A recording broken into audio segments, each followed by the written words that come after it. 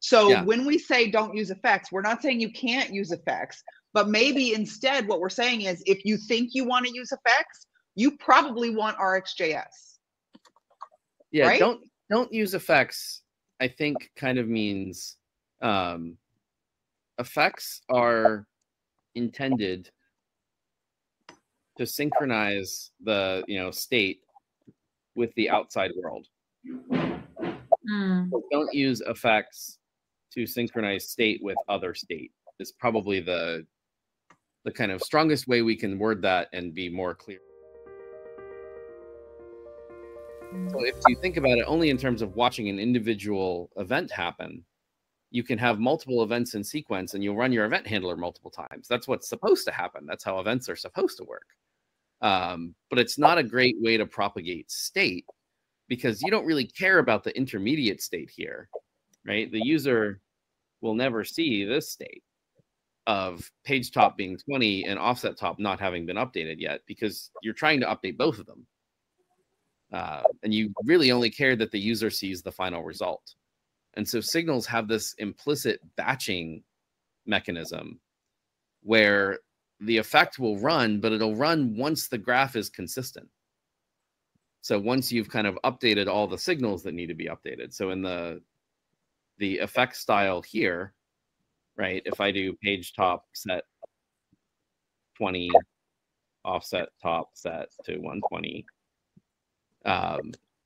only when I stop updating signals and Angular knows like, hey, now it's time to synchronize this reactive state with the outside world, only then does the effect run. Yeah. So this is going to have a delay and then they're both going to pop up. Whereas the other one is going to basically run faster. It will run synchronously, but there is no delay as far as the user is concerned. Mm-hmm. Angular will guarantee that it will run before the next kind of browser paint, right? So they won't see it. Yeah. And it will rely on the, let's say, the block inside the computed or effect or something, the list of dependencies or signal dependent. Yeah. And if you have conditions or so, if you have, conditions inside your code block.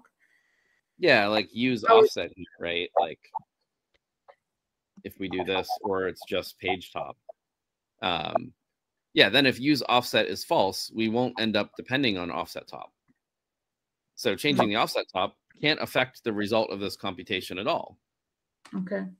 So it's kind of a natural connection that if the value isn't used in the calculation, then it can't affect the result of the calculation. And so we don't need to rerun whenever it changes. Yeah, it makes sense. Okay, so summarize it again for us because you've got the after render effect, and then if you scroll down, you have the combined latest, which kind of do the same thing. Yeah. And so you're using, comments are good. Yeah. So because when you're showing us like this does this and this does this, they do the same thing. We want to clarify again, what is the difference between the two and when do you use it versus over here, over there? Yeah. I don't know what syntax I was going for here. This should be subscribed. You're doing great. Yeah. Okay. So when you're using RxJS to track state, or you would do it in the yeah, which is events, right? And so the real thing we're trying to illustrate here is like, when does the difference between events and state signals matter? And it matters in terms of the, like, how often you run the reactions, right? Events, you don't want to drop events. You want every event to kind of propagate through the system because you've specified that you want to react to that event. But with signals, you're kind of not interested in the event of a signal changing.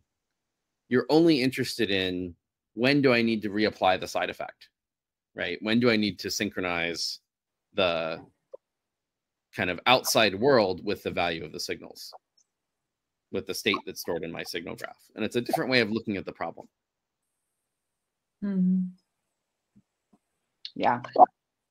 You're kind of less concerned with how often that happens or exactly when that happens. You're only really concerned with, does it eventually happen? So you get eventual consistency with the outside world. Yeah, and if you do care about keeping up with everything as it's going, then you should be going with the RxJS. Yeah, because if you care, then you're probably reacting to an event, right? You would never use a signal to like describe button clicks because you don't want to like forget about button clicks. So maybe it would be simple to say okay, because we talk about RxJS versus signals, right? Which is a very common topic, RxJS and signals. And we really, and I love in my training to like draw a very clear line because we want to make it very easy for architects to make decisions. So when we say don't use effects, we're not saying you can't use effects, but maybe instead what we're saying is if you think you want to use effects, you probably want RxJS. Yeah, right? Don't use effects, I think kind of means effects are intended to synchronize the state with the outside world. Don't use effects to synchronize state with other state. Is probably the kind of strongest way we can word that and be more clear than just don't use it.